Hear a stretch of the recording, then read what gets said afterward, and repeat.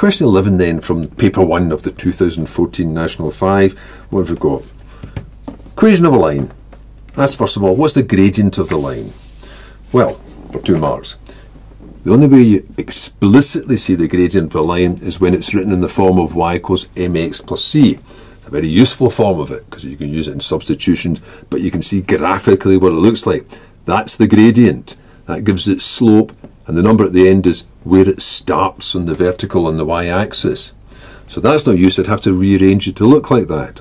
So that means I only want to keep the y here. I don't want that 4x. I'll have to go across as minus 4x, but write it first to get it in this order. And the 12 stays a plus 12.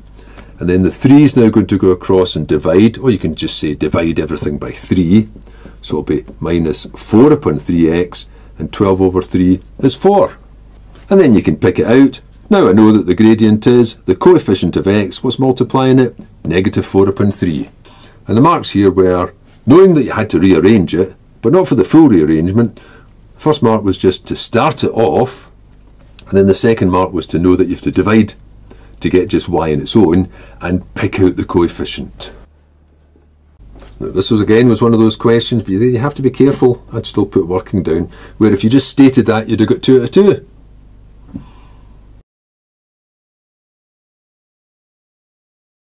B. Find the coordinates of the point where this line crosses the x-axis. Well, don't need a sketch of the line, just putting it in anyway.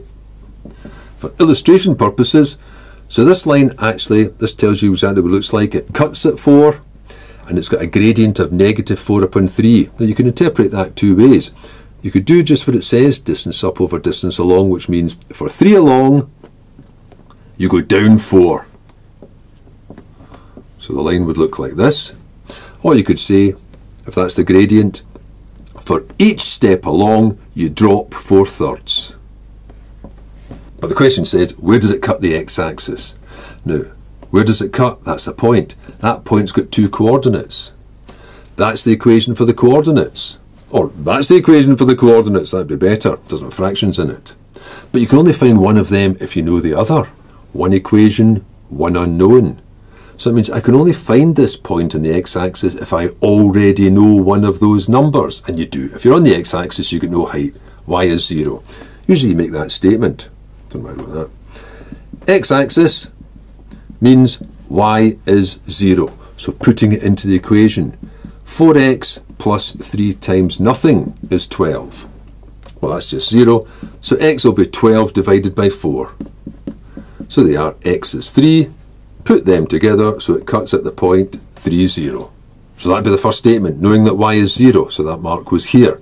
And then finish it off, but it wasn't just find x, you actually had to write it properly like this to get the second mark. Again, this one gave you those 2 marks just for stating 3, 0. But if you just wrote x equals 3, you'd only get 1.